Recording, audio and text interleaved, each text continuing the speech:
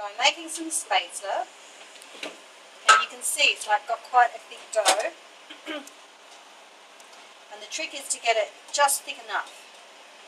And the other thing is to actually sort of pull it down like that. I'll probably put a little bit too much dough in there, but it doesn't matter, it'll work fine. It's really more like a batter than a dough anyway. Takes a little bit of a handle to get working, but once it does, it is just fantastic.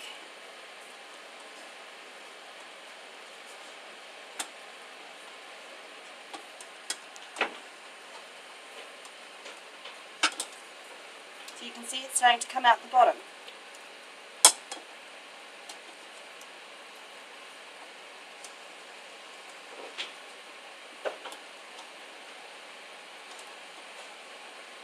I've got a little boy who wants something to eat. Do you want to watch what Mummy's doing?